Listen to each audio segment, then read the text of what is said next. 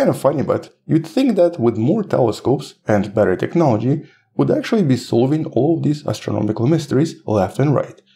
But it seems to be quite the opposite. Instead, we seem to find more and more, pretty much on a monthly basis. And one such unexplained mystery was discovered back in 2018. This unusual explosion you see right here, referred to as AT-2018 COW, or basically the COW for short, in essence created a completely new mystery that right now has no explanation. A new type of an unexplained explosion that seems to be extremely powerful, but also seems to be extremely fast, and very often containing a lot of blue light.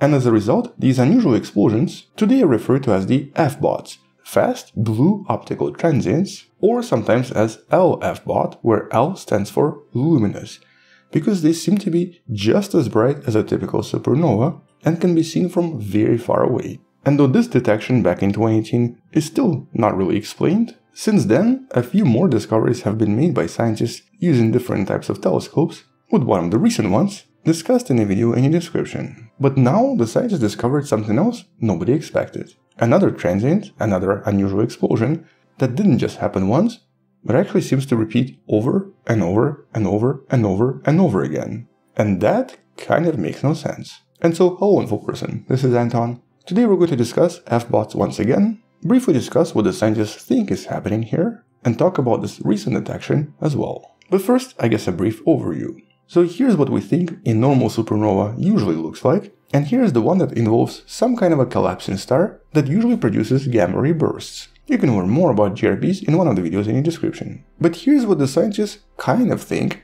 might be happening around FBOTs. Almost like a mixture between the two. Potentially some jets, maybe some turbulence, very likely a lot of magnetic interactions, and most importantly, a huge amount of power. Or at least that's what the scientists thought at first, based on the first few detections. But further analysis of each of these FBOTs discovered something unusual in all of them. For example, the first one, the COW, turned out to be very flat, sort of resembling something you would see in a science fiction movie. It wasn't really clear why this is so, but the video in the description provides a few explanations. The next one, known as Koala, turned out to be very hot, approximately 40,000 Kelvin. The third one, for some reason, had very powerful emissions, with material moving at approximately 55% the speed of light. Surprisingly, there was nothing unusual about the fourth one, but the fifth one turned out to be extremely bright in the X-rays, 200 times brighter than anything else before. The most recent one, the Finch,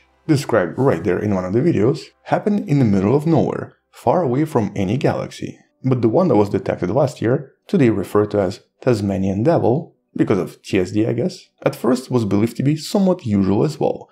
And that's until recent examination by all of these scientists who wrote the paper you can find in the description. And here they discovered something super unusual. As a matter of fact, nothing like this has ever been seen before from anything. Here once again this was picked up by an automatic system that was able to see a sudden change of light. In this case though, this light was approximately 1,000 times brighter than a typical supernova. But normally with supernova, we kind of see the same results.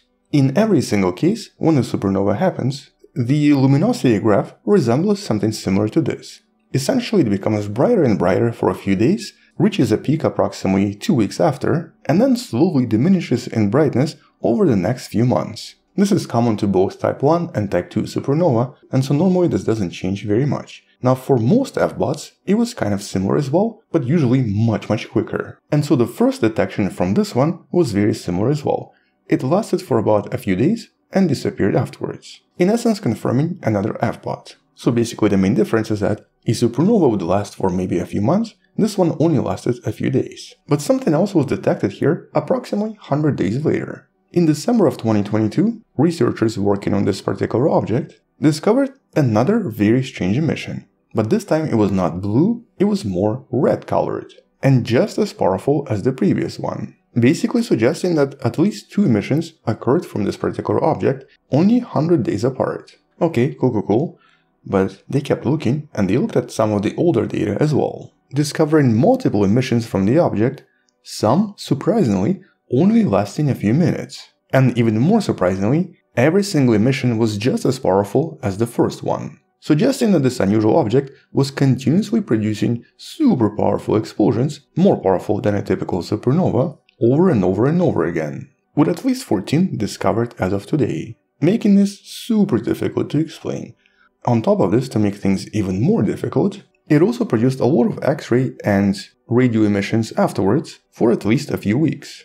But that could actually provide a little bit of a clue. For example, the blue light that we saw originally in 2022 was very likely because of extreme heat. These are known as thermal emissions. But the additional emissions, especially the ones in radio waves or X-rays, are actually the result of the interaction with the environment around this object. So for example, when some kind of a powerful jet or very powerful particles strike the gas around this object, they're going to end up producing a lot of different afterglows. Although what exactly caused the red color is currently unknown. And because this galaxy is relatively far away, over 3 billion light years away from us, trying to answer this is obviously not easy. But right now the assumption is that most of these emissions probably came from extremely strong magnetic fields. And more importantly, because some emissions were very short as 20 seconds, it sort of puts a limit on the size of this object.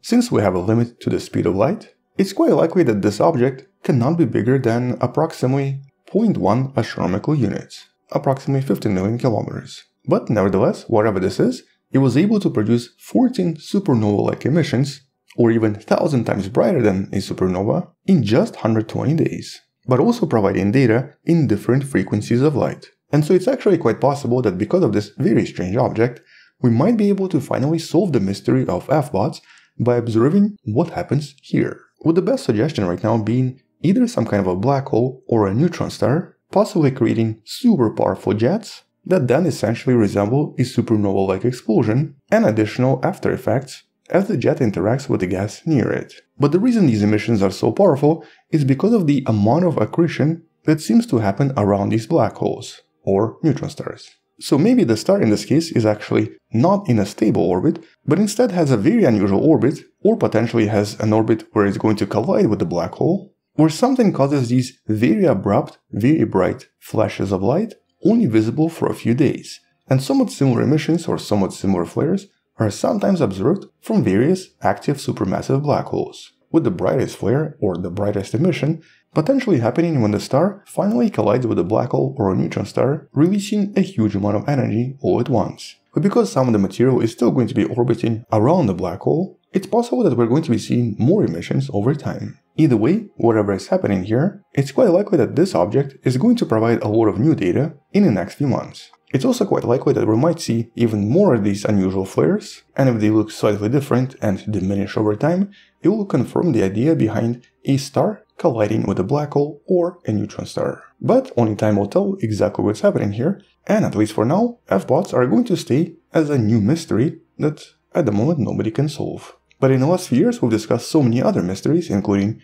unusual radio circles known as orcs, or of course, very strange emissions known as fast radio bursts, with the videos in the description talking a little bit more about this as well.